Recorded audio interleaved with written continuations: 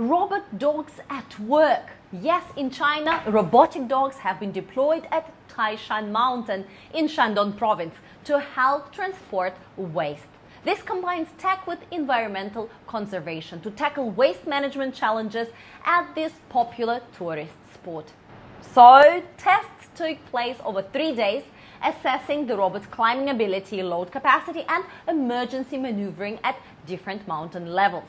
Equipped with a cargo box, these robots can carry 30 to 40 kg, urging visitors to protect the environment as they climb. Yes, despite this promising performance, improvements in design like the cargo box height and waist ceiling are needed for better functionality. Well, last year, Taishan, a UNESCO World Heritage Site, welcomed a record number of 8.6 million visitors, increasing waste management challenges due to its very complex terrain. The robots can summit from the base within just 2 hours, outperforming tourists who take about 4 hours and can operate for up to 6 hours on a full charge.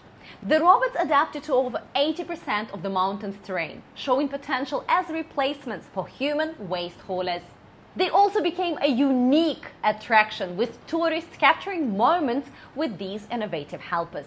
What is your take? What other challenging job positions would be better left off to a robot?